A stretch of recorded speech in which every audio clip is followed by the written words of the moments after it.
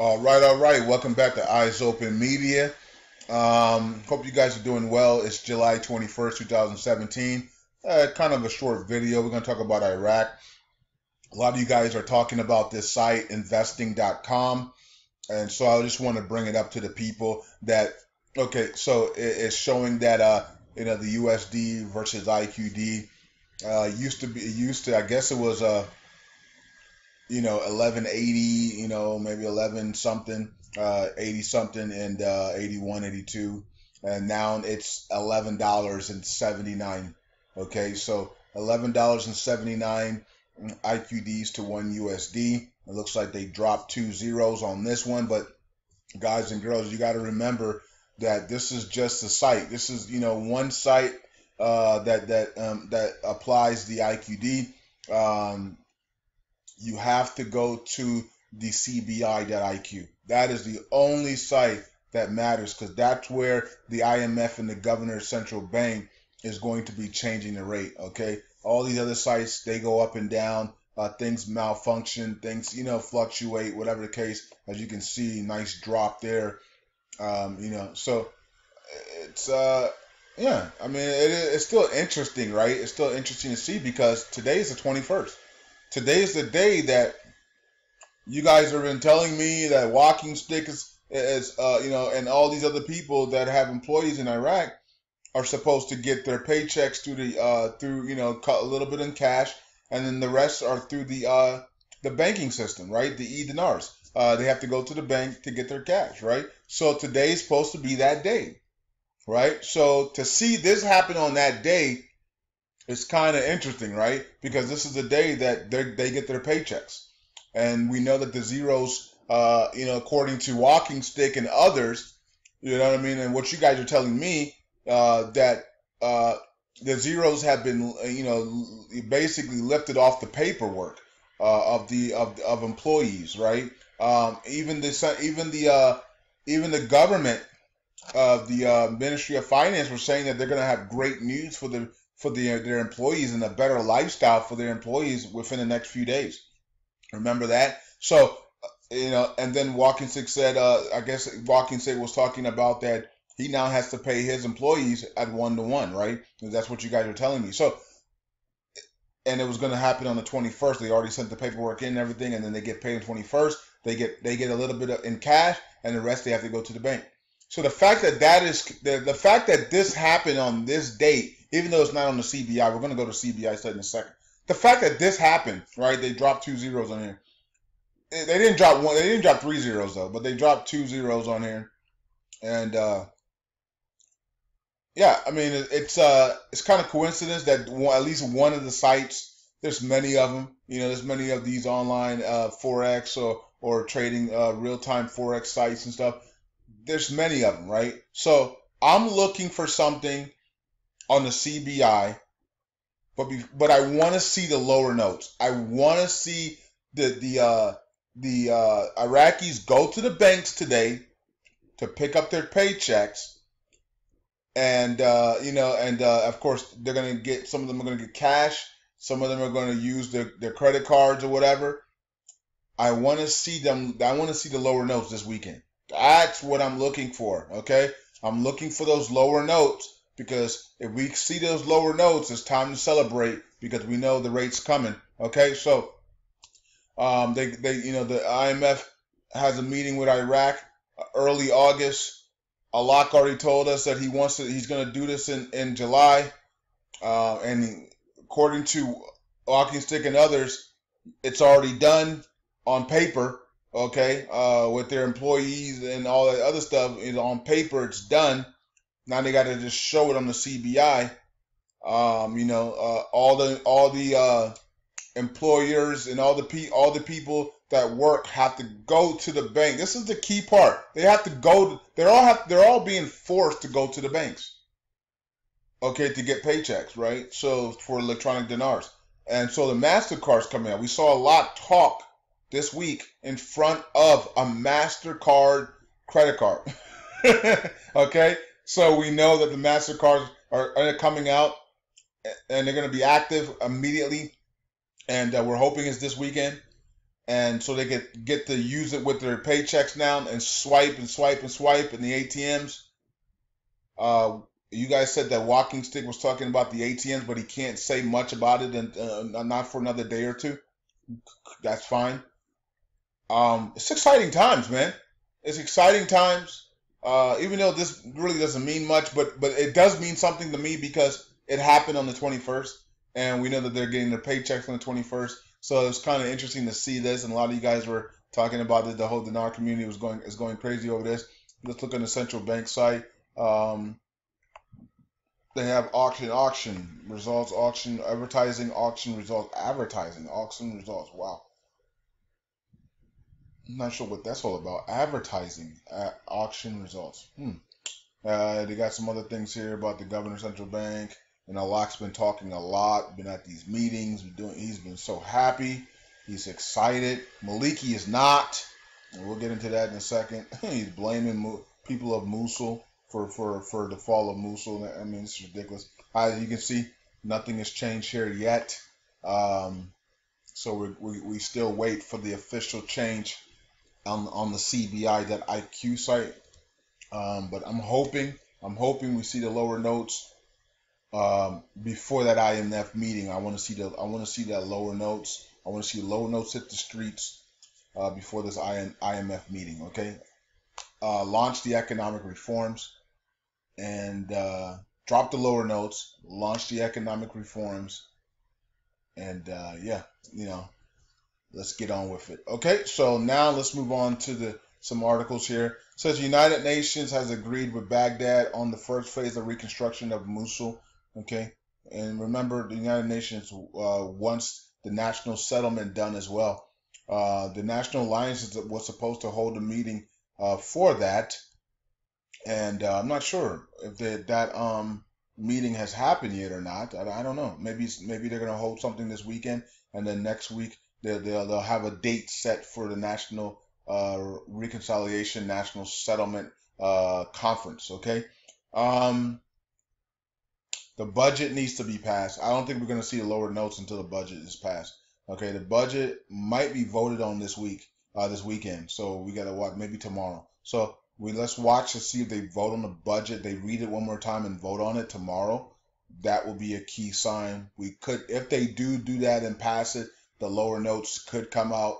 So we'll see. We'll see. Me personally, I want to see the supplementary budget pass. Voted and passed, and I want to see those lower notes out in the streets. So that's what I'm looking for. Maliki, we want a Russian weapon for the Iraqi army. Okay, so he wants whatever. They said also activate the economic and trade prospects between the two countries. Okay, yeah, but you don't want the economic reforms for your whole country, right? You just want it between you and Russia. This is ridiculous. Anyways, Deputy for Nineveh responds to Maliki. Your failure is to drop Mosul and cause the killing of children. So Maliki went on air or went on some type of television and said that the children and the people of Mosul, the citizens of Mosul, Iraq, or Mosul, Nineveh, Iraq, are to blame for Daesh taking over the Mosul and the rest of the country. Wow. This is the guy who ordered the army to drop their weapons so ISIS could pick it up and to run. But yet he's saying that the children, wow, children and the people of Mosul are to blame for the fall of Mosul, not me. Wow. So the deputy of Nineveh came back and said, you are to blame for Mosul and the rest of Iraq being destroyed. Yeah, he needs somebody get rid of that man. Golly, please, somebody, please shut him up.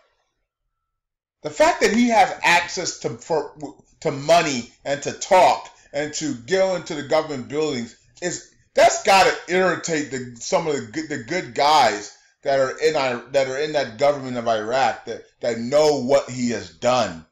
Like, it's just, goodness gracious, that's crazy, man.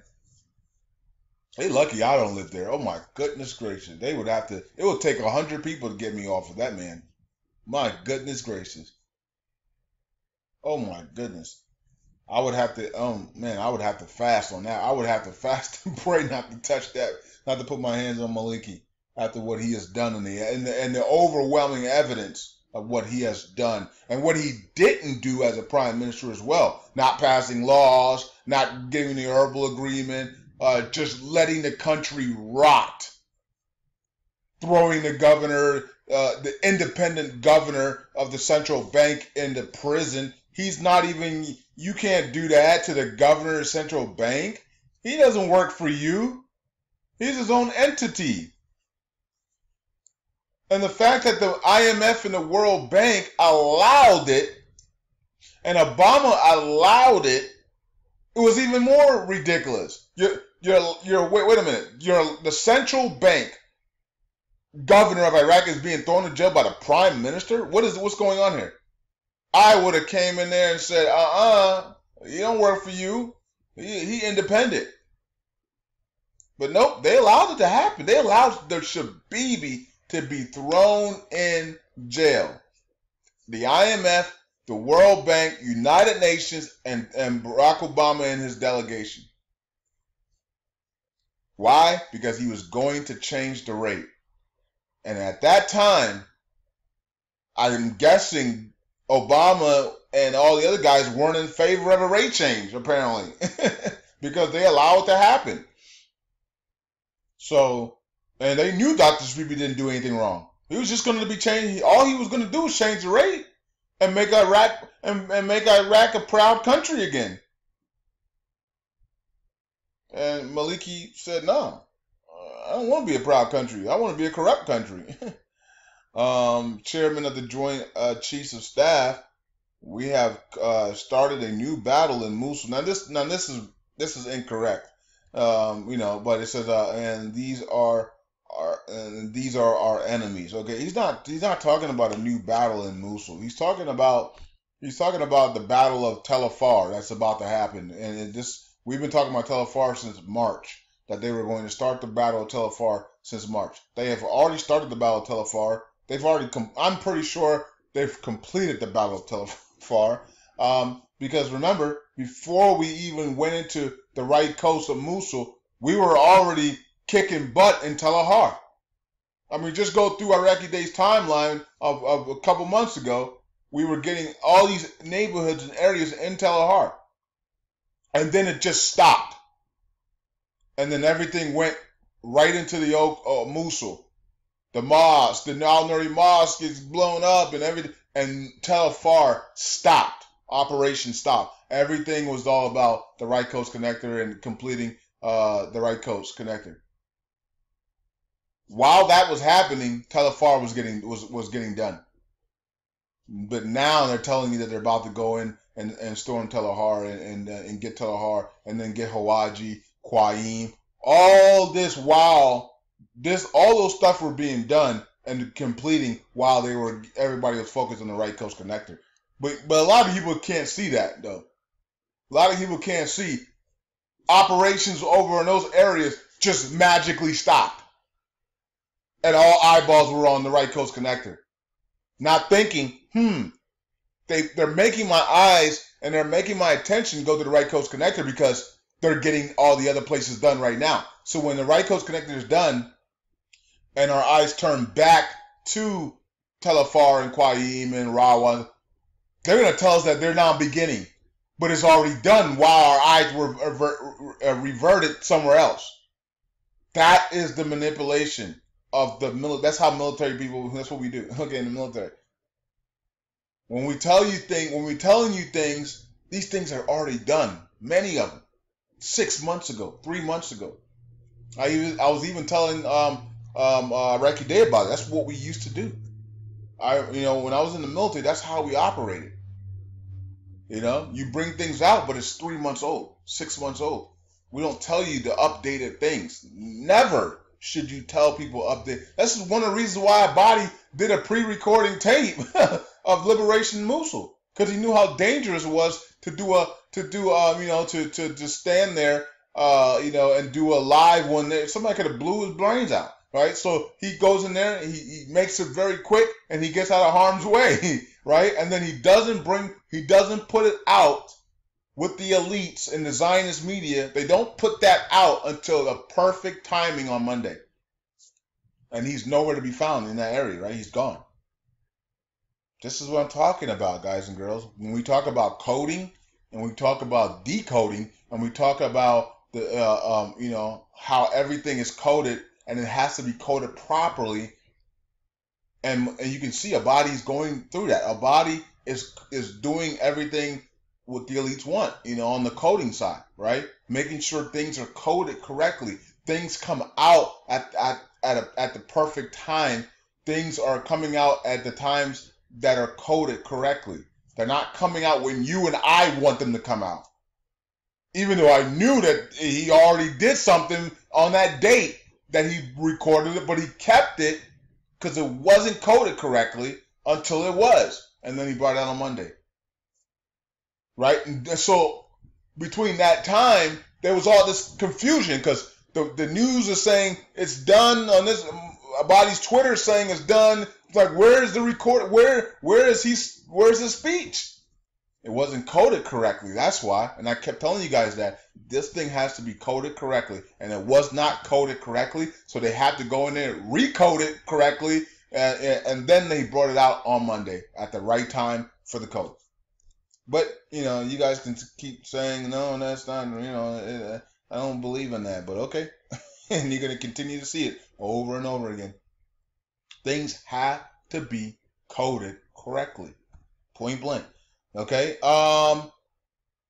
Same thing with this. This is why USA is not saying that they don't. I don't have any evidence of Baghdadi. Even though ISIS said it was done, Russia, Iran, America's. We don't have any evidence of this, of Baghdadi being killed. We haven't heard from Baghdadi. We haven't seen Baghdadi. But we don't have no evidence of Baghdadi being killed. Because it's for them, for America, it's not time for him to be killed. That's why. That's why. On this channel, I said Baghdadi is the RV, and the Al-Nuri Mosque is the liberation of Mosul. When we got the Al-Nuri Mosque, when they blew it up, within days we had Mosul, right? We knew Mosul was coming to an end. Baghdadi's been taken by Russia, or claimed by Russia to be dead, claimed by Iran to be dead, claimed by other people to be dead, and Daesh themselves. Now you got some people saying, America's like, we haven't seen it. Yeah, we haven't seen it yet. He's the RV. We haven't seen it yet. We have no evidence. We haven't seen any evidence. Once America sees evidence of Baghdadi dead or whatever, and Russia turns him over, hopefully it's next week. Hopefully, hopefully it's next week. They're getting closer, right? You can tell that they're playing a game here. You can tell because before they didn't want to talk about it. Then we had Mad Dog come out and talk about it and say, I don't know if he's dead or not. I don't want to speculate. Now you have other senior officials coming out and saying, we just don't have any evidence. We're getting closer and closer. So the next thing we're going to see is we might have evidence of Baghdad. We're going to get closer and closer. And then once they're ready, once we probably see an RV, if the RV is coming, America will confirm Baghdadi's gone, in my opinion. Okay? And, yeah. Kind of interesting, right? Kind of interesting. We need somebody. Basically, I'm trying to say that somebody got to die. Somebody's got to either be confirmed dead, or some world leaders got to die for this RV. Because it was the same way. I think it was the same way that happened with Kuwait and all other major stuff. Somebody got to be dead. So they got to announce somebody dead to avert everybody's attention away from the change in rate. So it could be America coming out and saying Baghdadi's dead. It could be America coming out and saying somebody else is dead. You guys already know. Well, the code. Well, some of you guys do. Okay. Somebody on that day when that happens, I would not be surprised if all of the attention is on somebody either confirmed dead like Baghdadi or some world leader is gone on that date that they change the rate, because they have to divert it, or some big mega star, right? And we've talked about this in the past, but now it looks like the evidence is like a lock is ready to go now. So we're gonna watch this closely, and we're gonna see what happens. Oh, there it goes, 1182. So it's back to normal again. Oh man, right in front of our eyes. So for everybody that was, imagine if it was 1182, right? And then it went to 11 down here, went back down here 1190, and then you went to the exchange with this printed out or on your phone. And you say, I want to exchange my Iraqi, I want to exchange my 25,000 note, or I want to exchange 1 million Iraqi dinar for this rate right here of 1175. The person who probably like, what? Let me get my manager. and then they don't check the screen like, nah, man, it's 1184 still, or 1180, it's 1182, 1184. Either way, I got it here at on investing.com at 1175. You know what I mean? 1175, bro. We dropped 2 zeros. Oh man. Anyways, that would be funny, wouldn't it? They're probably like, that's a mistake. Okay. Anyways, yeah. So it's back to 1182 right on this video. So there you go. All right. So we're waiting on the CBI. Everything is gonna be on the CBI. This is the official CBI site, CBI.IQ. This is where it's going to happen. When it changes and it stays permanently, because sometimes it changed and it changed for like 2 minutes and then they change it right back. I know some of you guys have seen that, but when thing changes permanently, then it's all good. And we'll hear an announcement from Maliki that he has given the citizens purchasing power, and maybe a body will make a statement as well. Shabibi might make a statement as well, saying, "Hurrah! Way to go, my beloved Iraq," as I sit here in Switzerland with the hot babes or something. I don't know. You know what I mean? Like, I'm pretty sure Dr. Shabibi is chilling. You know what I mean? So, anyways, talk to you guys later. Interesting weekend coming up. We're gonna be watching very closely, and then next week. It's going to be it should be mayhem. It should be a great week. Lots of news as Iraq gears up for that huge IMF meeting with the loans and grants. Launching the economic reforms, hopefully.